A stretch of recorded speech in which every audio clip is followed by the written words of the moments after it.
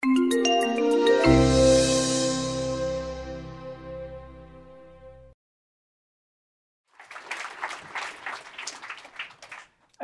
guys.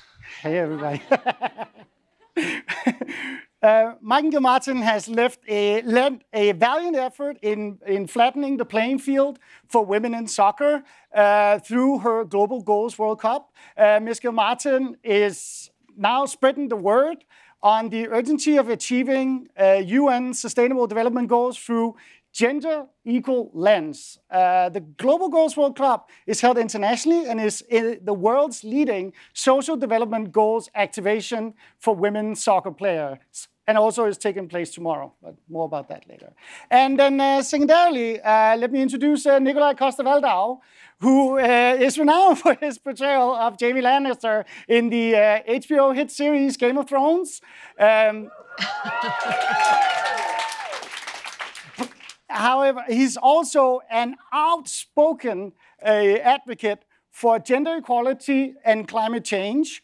And he is both a UN Development Goodwill Ambassador for gender equality and climate change, and also an ambassador for the Global Goals World Cup. So welcome. Thank you. Thank you. All right. Today's conversation is going to center around how the fight for gender equality in sports. Can I say, I just think that bike thing you have when you walk in, that's pretty cool. You have your own bike shop, bicycle shop. Oh yeah, we have our own little bike room. We do our little part for getting that into here. Yeah. Really cool. Well, today we are trying to say how gender equality can educate humanity in the urgency of the Sustainable Development Goals and hitting the 2030 agenda. So let's talk about how gender equality can save the world. Okay, I mean, it's a very lofty goal. Yeah. Somehow I just want to go and talk about the bicycles right now when you ask about that. But like, there's a super freedom for women also biking in the world. So But it's all connected. That's the thing that's why I think the 17, you mentioned that early. Most people know the climate action number 5, but what about the other 16? And the thing is, those 17 goals were kind of voted on by people from all over the world. And they're all connected. You can't just take one thing out and the beauty of it is if when you do better one place, you will automatically do better in the other 16. And one of them, of course, gender equality. I don't know, I'm sure you know all the numbers, but it's staggering still to this day how many places. I think it's 50 plus countries that still have legislation that discriminates against women based on their gender. Yeah. You have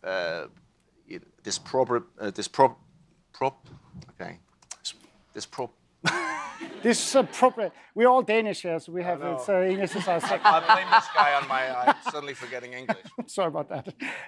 When it comes to education, for example, we all know Malala. She's done an amazing job to increase, but girls also more often than boys not allowed to go to school. The fact is, whenever women are empowered, whenever equality happens, those places, boom, they do better. And then, of course, and you shouldn't do it because we all do better. You should do it because it's a basic human right. We all need to be free. Yeah. And the fact that you don't have a dick should not exclude you. This is this topic is very dear to my heart. I just found out. So I'm going to ask you just for a second, because this is actually a touching moment, because Rasmus, we just met each other out and talking about who are the people who stands up for gender equality in the world, and of course women, but we also definitely see a lot of men. But the first ones we started to recognize was also men that was fathers or daughters, as Nikolaj is. I think you that deep understanding that the equality in the world is super, super unfair, super unreal. But the moment is. You have the word. I just found out 2 days ago that I'm going to be the father of a little baby girl in March.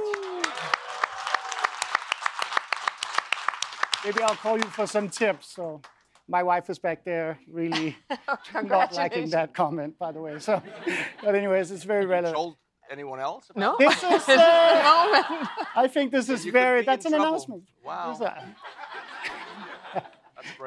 Well, it's late enough. So okay, yeah, we're not there yet. But I do think that the whole idea of for us using sport is that sport is in many ways symbolic, and football in many ways is a place where it has been very male dominated, and so for us to go in and try to enter that field, but then also thinking about what do we really want ourselves as women in the world of football. So for us it was, okay, let's be loud. Let's try to make a World Cup, right? So that whole idea of making it a World Cup, I think there's space. I don't know if you guys, but I love World Cups, but I can also see we've had the same World Cups for quite a long time, right? We haven't developed them so much.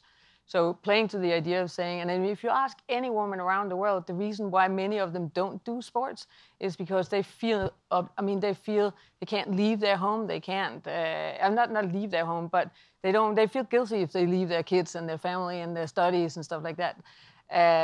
But if you add purpose to it, it becomes a whole different story for them to come out, because they have a reason to come out, and they have a reason to come out together. And then I always say that if we can get all women active, then the numbers are that 98% of their children will be active, and then you really have solved a lot of things for health goal 3. And that's an amazing segue into actually talking about the Global Goals World Cup. You're the referee tomorrow. What is it, and how does it help raise awareness to the Sustainable Development Goals specifically? Can we show a video? Yes, so I know they have it somewhere. We have a video to play. Yeah. We are the Global Goals World Cup, an activist football championship. We use the power of sports to connect girls and women around the world to take action on the United Nations 17 global goals. Our teams are motivated by their love for football and the desire to change the world. This is not your average World Cup. Sometimes, if you want to change the world, you need to change the rules. So we did. Our champions know that scoring global goals takes more than football skills. It takes action, creativity, and the power to mobilize others. We give 4 different points for action, creative style, crowd, and goals scored. Like Spectacular 8, UAE, playing to raise awareness of how cigarettes damage marine life. Hoodie Champs, Kenya, walks from village to village, playing football to foster a democratic and peaceful society. Equality League, USA. They are fighting to end gender discrimination in sport and challenge the stadium ban for women in Iran. As a Global Goals World Cup partner, you will leverage your sustainable development mission to join a community that is changing lives. Olafur Eliasson, manifesting the light and hope in the unique Global Goals World Cup trophy, and Little Sons as medals for winning teams. UNDP, working with us to put the global goals on the agenda in communities and for decision makers all across the world. SAP, amplifying the global impact by bringing purpose to innovation and pushing for gender balance in the tech communities. Our hosting partners understand the power of sport to turn the global goals into a citizen agenda. We are building a new World Cup for a better world. So far, we have taken the ball to 5 continents, engaged thousands of women, and enlisted the support of national governments, ambitious companies, and forward-thinking organizations. Each year, we join up in New York City during the Unga Week to honor our Global Goals champions. We will play until the global goals have been reached. Wow, so good. That's good. Thank you. It's such an amazing program. I don't know if you want to tell us more about like some of the things that's been happening since 2016 when you started it. I think the biggest thing that we've seen, over these years, is that with these women is that first you, as a team, you make a team and you don't necessarily come from football or whatever community, you don't expect that you're going to play in a World Cup for sure. So, and then you have to take an action, and what does that really mean to take an action? And convincing everyone else also to, you look at these and is it okay that you collect cigarette butts on the beach? Does that qualify enough? So I think that whole thing of developing a new framework where people can say, action can look like this. You know, you can have women walking around schools in Madrid and teaching them about biodiversity and making sure that they will plant small little plants all over the city for the bees. And these type of things is for us, understanding them, qualifying that has been beautiful to see from the curiosity in the beginning to suddenly now we see so many teams doing just amazing things around the world. Yeah, and I guess this is also a bigger question, but how did you guys get involved with each other? Oh, she asked me if I wanted to referee. That was very simple. Would you be my ref? I mean, I'm a huge soccer fan. You know, as many are where we're from, and I think maybe the U.S. is one of the only places where women's soccer has really exploded. I think it seems to be even more popular than the men's. Maybe because the women are the only one who qualified. But it's not like that the rest of the world. But soccer is a sport that so many people love, and also women. But it's been, as you said, in many parts of the world, kind of been excluded. So I think the idea, there's something about going to a sports event where you can just have fun, and the social class goes out the window, and we would also like gender to go out the window. You're just there to have fun. And I think the brilliant thing here is that it's still the core purpose when people come together for the global goals. It's still to have fun. And you can actually have fun and do something good and interesting as well, as these teams all show. So yes, it can be fun to make a positive impact on the world. Our brain works better when we have fun, right? So, Yes. and our creativity works better when we move. I mean, Nietzsche says, never trust an idea that wasn't done in movement. So I hope you have some good movement in this office. And another thing, you know, because you, Nikolaj, is a gigantic climate advocate. You've been doing work in Peru. You've been working with Google to track the glaciers in Greenland with Google Maps. There's been the Maldives. There's been comedy shows in Denmark. There's a lot of work that's been done. How's the fight for gender equality and climate change interlinked? And maybe it's either of you to answer that question. Well, I think, as I said before, they're all linked together. And I think that there's no question that the challenges we face globally and locally are huge, and we need everyone to take part. So the fact that in many parts of the world you exclude a huge part of the population is counterproductive. We need everyone involved. So that's why gender equality is so important. And I mean, climate is, of course, one of the 17 that's in some ways, the odd one out. Because the facts are, if you look back 50 years into today, we're actually doing we're doing much better on every parameter. When it comes to fighting poverty, when it comes to gender equality, when it comes to all these things, we're doing much better. But we're fucking up the climate. And if we don't get that one dealt with, then all bets are off, because the consequences on all the other parts of our life will be catastrophic. So that's why I mean, I have a small platform now, and my whole thing is just to try to give voice to the people who really know what they're talking about. To quote a young girl from Sweden, you should listen to the science, right? Yeah, that's absolutely true.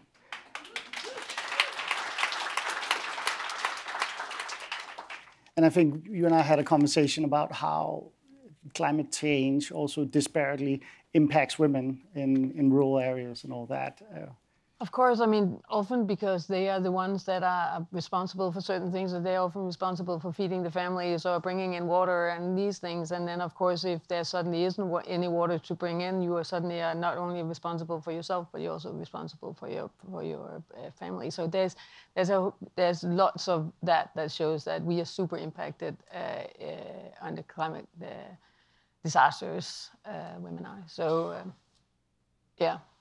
I was just thinking, because one of the big things is what we consume. We spend too much of everything, right? We know that. And I was just thinking about how many people in here have a phone that's more than 2 years old?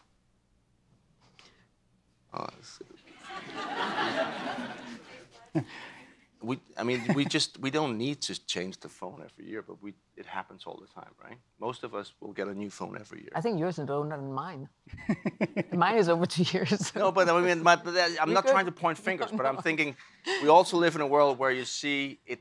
One of the biggest problems for me, also having been part of this traveling the world, is that how quickly we point fingers at others and how quickly we judge. And if you had those, and it's there's an amazing power in youth that are taken to the streets. It's the best thing ever.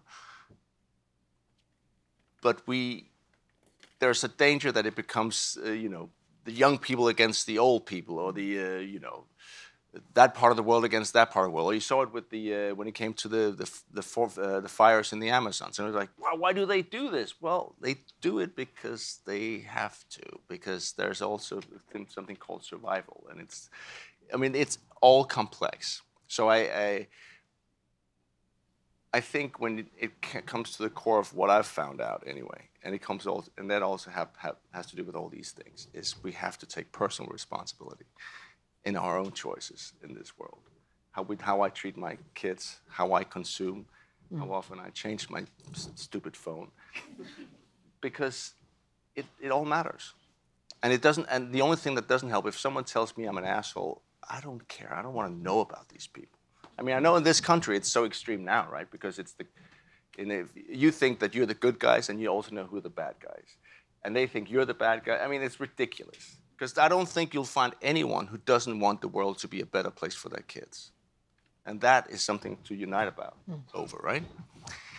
Sorry, why am I?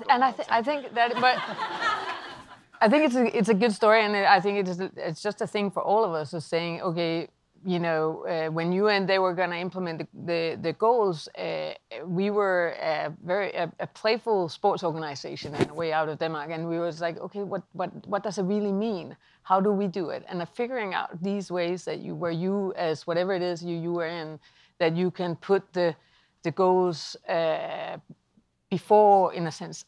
I don't know if I want to say before everything else, because I wouldn't do that before my own daughter or something like that. But I think that you really have to put the goals in front of all the decisions, or most of the decisions you do in your life. And I think that we are just, in a sense, examples of that. We're just people that kind of just said, okay, I'm going to use sport, and I'm going to make a football with the goals on, so everywhere I go you can communicate it, and I'm going to activate women. And that is because Goal 5 was for the first time, and it was actually really, really debated if it was going to make it into the 17 goals or not. So I think that it showed us at that time it is crucial that we step up for that one. We also there was a bunch of people that tried to see if we could get physical education under Goal 4, because that would mean that 60 million girls around the world should have access to sports that they don't have today. So I think that, again, with the knowledge and learning that we all have, and then trying to step up for all the goals or some of the goals. What about you, Nikolaj? How does a guy that comes from a TV series where they're beset by global climate change playing the bad guy, now we're in the real world where climate change is real, but you're the good guy. What decided you to get involved? That was a long question. Did it make sense? Now, good thing there's so many people watching, because I have to behave now. I don't know. I songed out. Just repeat that question.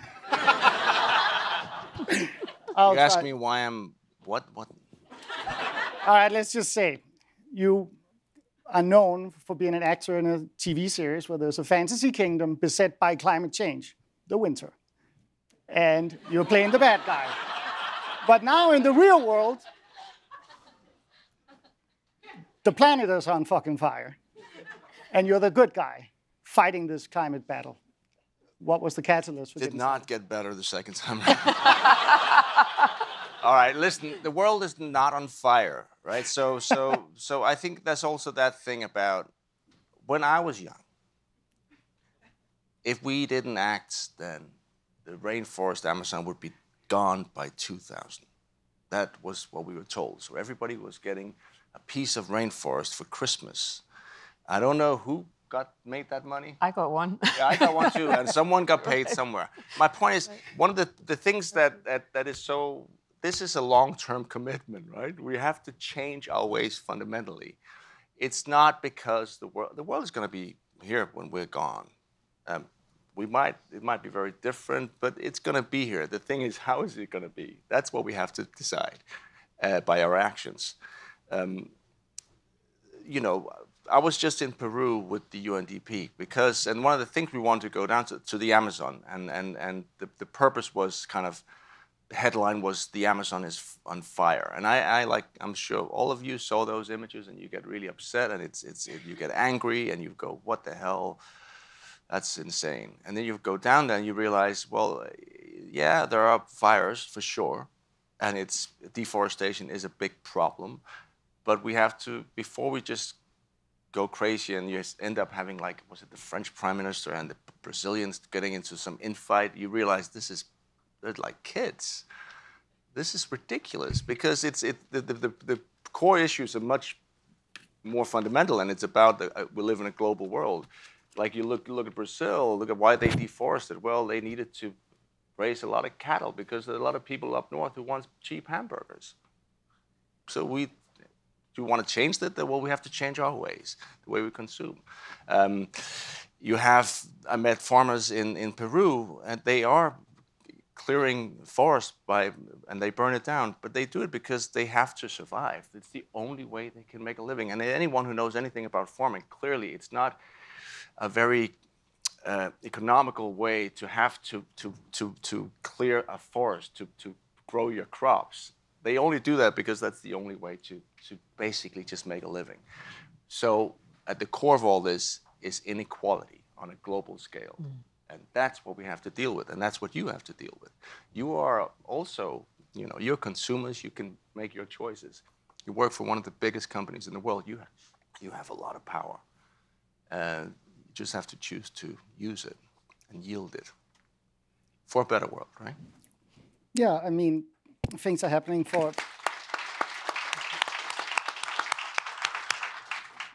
I'm sorry, I didn't mean to put you on, but I just had to react to I know.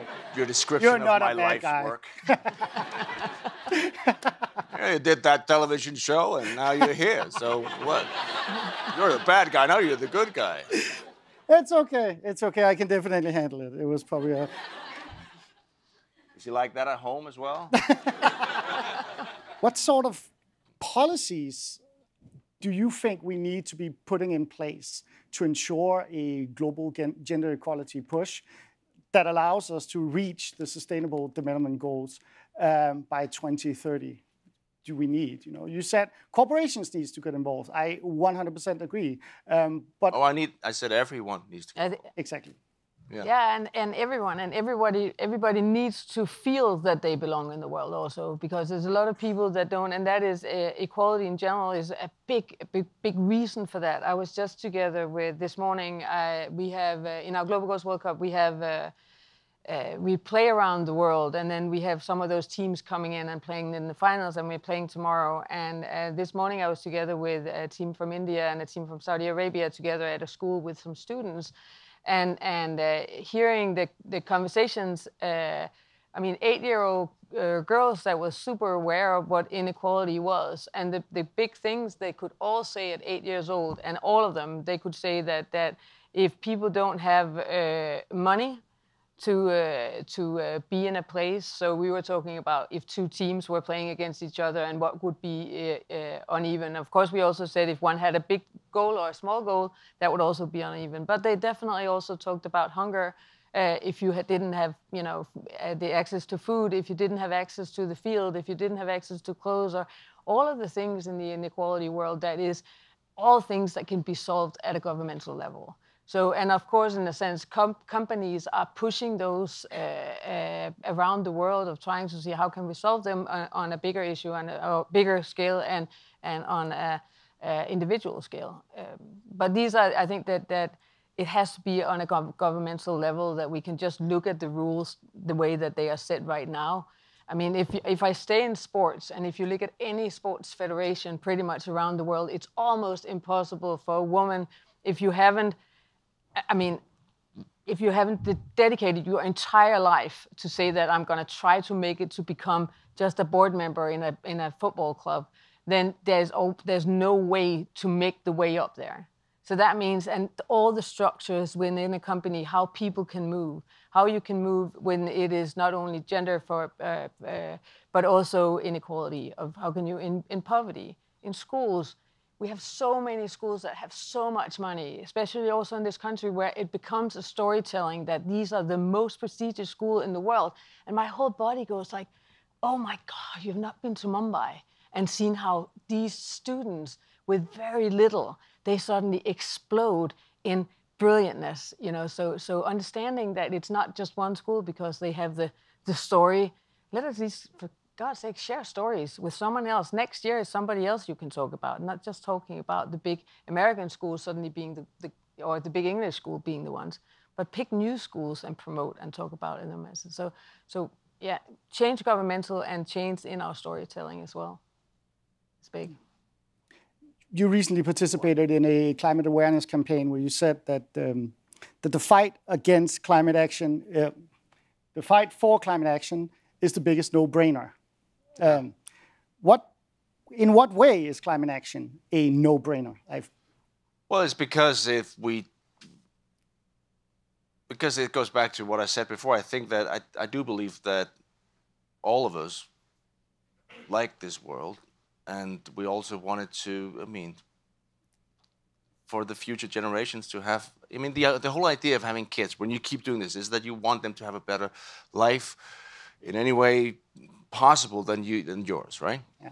Or at least have the option, the choice, the freedom. And if we take away the natural world, we're fucking that up, right? So it is a no-brainer. And because now that we have the science, we didn't have that 50 years ago. Now we have the numbers. We know exactly what's going on. We know this is man-made, and we also have the solutions. So it is a no. If we choose not to act, well, then we're just idiots, right?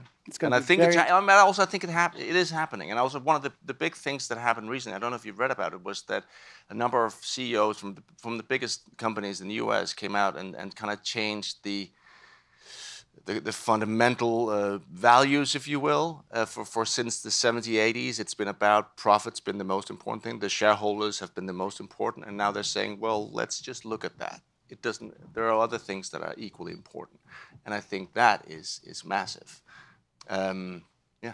And also and it's once we fall off the cliff, it's going to be so expensive to get us all back in, because the world is not going anywhere. It's not on fire. You're right with that. You know, it's such an important point to get out there, and I get infuriated when people look at the short term. Well, it's also about hope. I think it's important to know that we have the solutions. We have the choice. We can actually do this. But we have to stop pointing fingers, I think, and shaming people. We have to accept that we are all, what's the saying in English? In Denmark, don't throw a rock if you live in a glass house. And I don't know what you're saying in English, but 60% of all people live in cities. By default, the whole idea that you're sustainable, it's out the window. You're not. You might be vegan, but you're still fucking up. So just accept that. Like, there are most people in this world have very, very little. We here in this, we use so much, too much. So the thing about it is, like, we have to include all. Also, the world we want for the future, by the way, includes all. It also includes the people you disagree with, which is one of the beautiful. That is also biodiversity. Got to sit next to that. Not just the bees. Right? No, but it's important. It really is important that this. I mean, at least we live in a country with a lot of political parties, so there's a constant. But here you only have these two things that become so irrational. It's like going to a football game, right? So no matter what your team does, it's great. And why am I talking about this now? We're talking about I was going to talk about hope. Hope, yes. The no-brainer part. I think also you look at companies like Google, who recently have been doing what they can to buy green energy, but now saying, all right, we need to flip. We need to build green energy. So we're doing investments in Europe and in Chile and in the US to build solar power. Just because we got to do it. We got to build the infrastructure. Maybe you should start paying taxes as well. Oh. From the Danes. I think that's a European. Push on that one, Oh everyone. my God. All right, onwards. Ridiculous concept. Big multinational companies paying tax. I Never was mind. going to ask how Google can help, but I think you just answered that. Let's turn it over to some questions. I think. Let's turn it. Yes, go ahead. Hi, thank you for coming. How can I get involved with the Global Goals World Cup? I mean, just write me. My email is mmg@airsoccer.com, and there's a million ways to help. You can create a World Cup. You can support teams. You can definitely lead actions in doing things. So there's many ways. Thank you. That was one of my Great question, questions by the too. It's okay. I just thought of another one. We definitely want help. What did you think about the final episode? I'm kidding. I'm kidding. We're not gonna go there. We all want to know, but I'm not going to ask that question. We're not here for that today. In all seriousness, my question is actually for both of you. More so about how female athletes in this country are treated. One that stands out in my mind is when Serena Williams was playing, I think it was the US Open last year or the year before, and she wanted to dispute a call, and the headlines and the news were horrible, and they called her aggressive, when a male player doing the same would have been applauded, really, for trying to get the point. And then obviously you look at our own U.S. women's national team, world champs, but they're still fighting for equal pay. So wanted to get your guys' thoughts on how we as a society can kind of change the conversation and help our own female athletes in trying to be just perceived equally as the men. Well,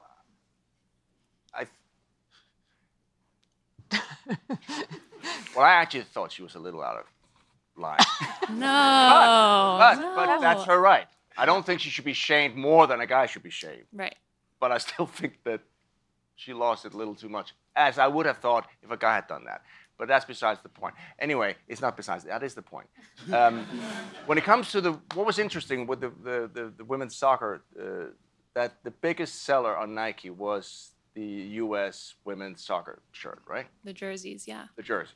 Sold out. It was amazing. And I think, and the attention it was getting in this country was enormous. And I think that sends a very strong signal to the football governing bodies that, hey, they are now. Everyone's, oh, shit, we have to do something about it. People actually care.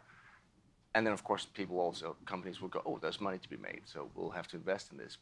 I think it's our responsibility, and it starts from, I mean, I know it was an ad, but there was this ad a couple years ago, I think it was for some skin lotion.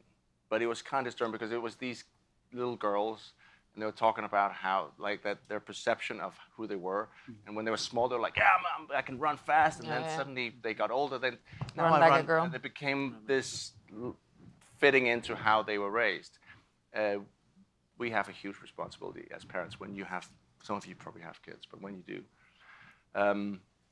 I will also add to that one, and the experience that goes behind the scene. We see a little bit of a media and having a feel that there's change happening, and but if you take just Title IX in this country, and if you talk to the people that got Title IX into the system 40 years ago, but every year they have to fight that little thing that they constantly kind of moving the needle. Can we get little more space to the men's baseball team, you know, on the college? So the endless fights that have to go on. The biggest change that we have seen in women's sport is that we've seen that women have stopped shaming each other. So even though that we don't really know each other, we've just kind of universally said that we're going to have each other's back. And I think that will be hopefully a big push in the governmental level. But what I can see also governments are doing is that I was just a friend of mine from the former Afghan national team in football. She was, they have been suing their federation for sexual harassment on their team for an endless period of time. And FIFA has banned him from the Football Association. But then what happens is that he goes into, she lives in Denmark now, and he goes into our country and he sets up a press meeting and he's countersuing her.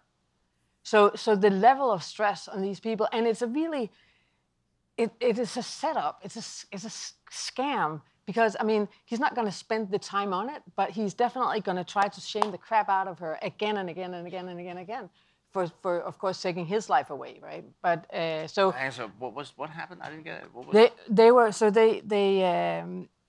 They sued the head of the football association in Afghanistan, and FIFA replaced him, and now he's suing back, right? So and it won't. There was a press meeting in Copenhagen 3 weeks ago or something, where they were invited. They said the press is going to be there and stuff like that, and we sent someone out there just to find out what is this, right? And there wasn't really anything that it was a lawyer that had flown in and was sitting in this room, and nobody showed up, but it was. The level of stress that there are still people putting on. So we have to be aware and we have to be able to speak about these things because, of course, I mean, you still can't go to games in Iran and there's still millions and millions of girls who doesn't have access to sports and stuff like that. So I don't have the right answer. There's a million little ways that people are fighting around the world, but as long as we keep putting the stories out there so people don't feel isolated and shamed. I mean, you had the stories about the Olympics, the gymnastics here, right? So when I was listening to some of them, for them coming out telling their story, I mean, it was so horrific that they have felt so alone and so isolated for so many years not being able to talk about it. I think, wasn't it also a little bit like that in the film industry in the 80s, 90s, actually? A little bit that film industry now still. Yeah. Now, yeah, but where it was where you couldn't talk about it. Right. Thank you guys for being here. Thank you.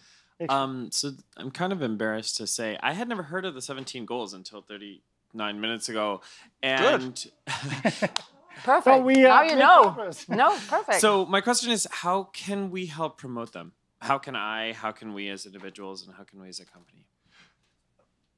Well, you Google 17 Sustainable Development Goals. Thanks. And you'll, because Google is a great company, even if you don't pay tax. We don't pay taxes.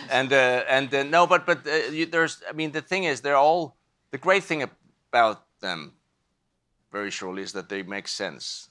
And it makes sense that we should not consume more than we have, that we should, educate ourselves and our kids, that we should treat each other with respect. It will all make sense, and I think you can do something in everyday life, and those little things will actually make a difference. Can I just suggest that Google just borrow our framework for the Global Goals World Cup and make it an internally Global Goals World Cup, so you can all have teams and you can all pick what goals are important for you within your divisions, and you can play like every Friday, or so you get the movement in there in your company also. You probably have that, but you could make an internal Global Goals World Cup. Thank you so much for being here. So the thing that Nikolaj said earlier about like shaming and pointing fingers and people not really like coming together, you versus me, I think that really resonated with me. And what I've been thinking a lot about recently is like after watching Greta Thunberg's speech, I went to the comment section, which I probably shouldn't have, but there's like so many people criticizing her, trolling her, like climate change non-believers, or even when it comes to gender equality, people who don't believe like sexual assault victims and things like that. So I'm wondering if you have any thoughts about like how can we truly come together if we're just not on the same page or agreeing about what is an issue, for example, or like just thoughts on it in general? Well, I think that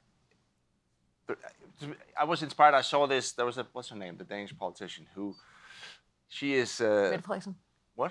Left wing. She retired from politics, but she was getting all these. She was an immigrant. And she got all this hate mail and death threats, and she was talking about how she did a TED talk, and she was talking about how she a long time was just hated these people because obviously they were all Nazis and horrible right-wing crazy ones. So she demonized them. They threatened to kill her, so you can understand why. But then she had this idea to do a coffee. She called it Coffee Talks. So she contacted some of these people who emailed her. She said, thank you for your email. I would love to sit down and have a coffee and talk to you. And then it took a long time, but slowly she started getting responses. And then she would sit down. And then she describes how she walked to the first guy that she was going to his house. And she had a very clear image of what it would look like, this house. There would be probably like, he would have swastikas on the walls. And then she came in, and it was just a middle-aged guy opened the door, invited her inside. It was a very nice home, seemed very homely. And then they sat down, had coffee, and she realized, oh my God, I'm just the same. I've been demonizing this guy. I mean, he was the devil. He looks at me as I'm the devil because I represent everything that he's afraid of. Like, you know, I'm a Muslim immigrant. I'm a woman. I mean, and I'm in power. It's like it doesn't get worse than that. But she realized through conversation they still disagreed on a lot of things, but they also had a conversation and they broke bread. And I think that's kind of the thing is, read comments where people are angry. That's not the whole story about that person. Mm-hmm.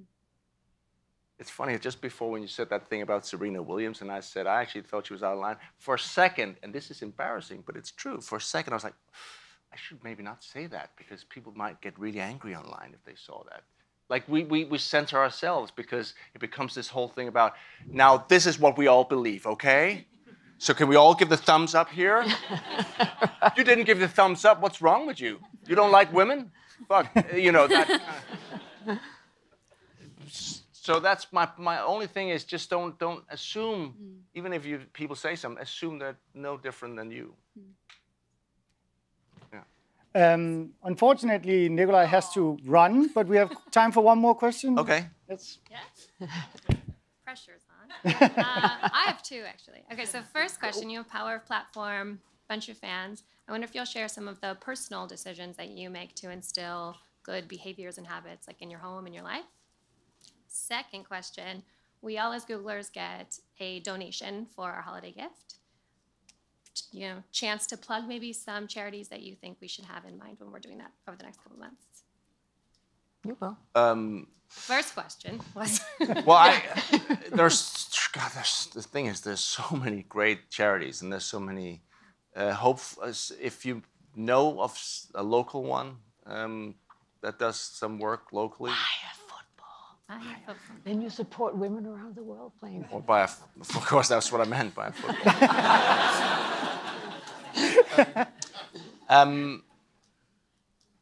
I think that you asked for a personal reason, just like for you in your home and day-to-day life. What are some? It's kind of intimidating to feel like, how can we make a change? What are some ways that you feel good about what you're doing for the? Well, it's kind of the basic things, and that will make.